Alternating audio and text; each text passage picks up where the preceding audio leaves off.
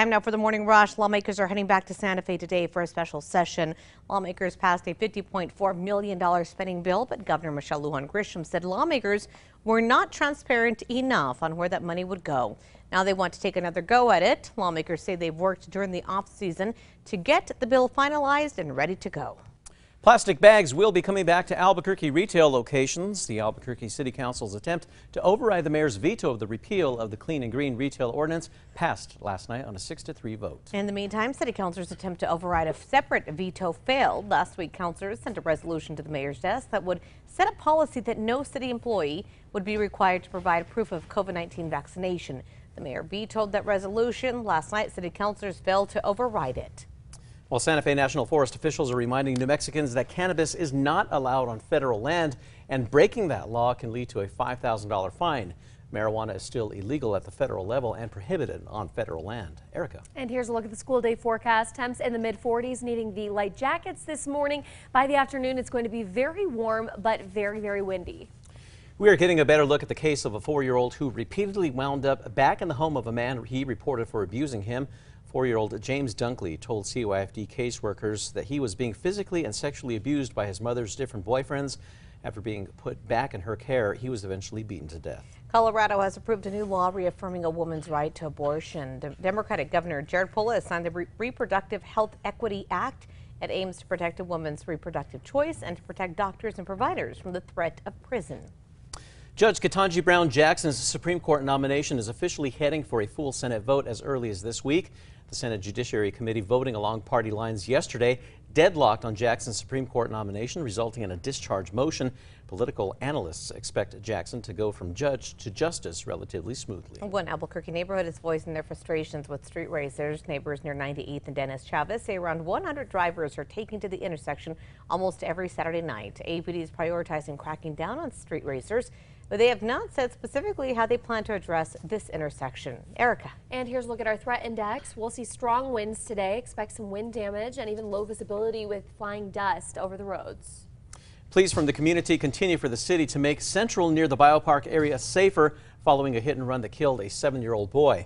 Georgia O'Keefe Elementary School's PTA President Jeannie Humphrey wants city councilors to evaluate the area near the biopark and make it safer for pedestrians.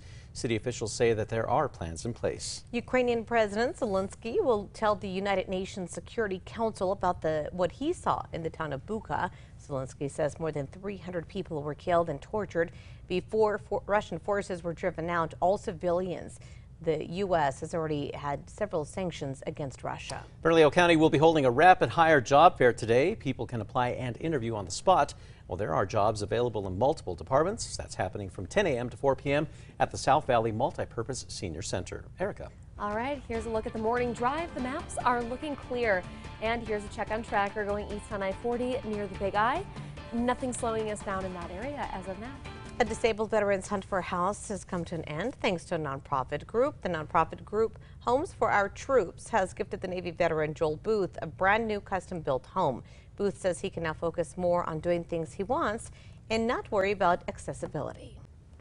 Time now for the 5 facts. At number 5, happening today, Bernalillo County will be holding a rapid hire job fair. People can apply and interview on the spot. There are several jobs available in many departments, including behavioral health, human resources, and MDC. They're also looking to fill brand new positions at the Tiny Home Village. That's happening from 10 a.m. to 4 p.m. at the South Valley Multipurpose Senior Center. Number 4, one Albuquerque neighborhood is voicing their frustrations with street racers taking over their streets. Neighbors near 98th and Dennis Chavez say around 100 drivers are taken to the intersection almost every Saturday night. They also say they're concerned because some of the street racers fire handguns during their antics. APD says they are prioritizing cracking down on street racers, but they have not said how they plan to address this intersection. And at number 3, it's going to be a windy day, and those winds will start picking up after 11 this morning, staying strongest through the afternoon with gusts up to 50 in the metro. On to number 2 now. This morning, lawmakers are heading back up to Santa Fe for a special session. Lawmakers passed a $50.4 million spending bill. However, Governor Michelle Lujan Grisham said that lawmakers were not transparent enough as to where that money would go. Now they want to take another go at it. Lawmakers on both sides of the aisle say that they've worked during the off season to get the bill finalized. They also say they're ready to go today. So much so, they say they want to figure out a way to also help New Mexicans pay for the rising price of gas. Lawmakers say the special session should be wrapped up by midnight tonight. And at number one, we are getting a better look at the case of a 4-year-old who repeatedly wound up back in the home of a man he reported for abusing him. 4-year-old James Dunklee told CYFD caseworkers that he was being physically and sexually abused by his mother's different boyfriends.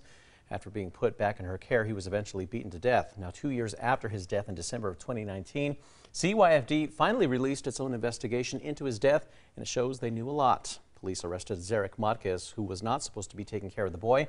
In a statement, CYFD says that in part that instead of focusing on blame, they are looking at processes and procedures to minimize child fatalities in New Mexico.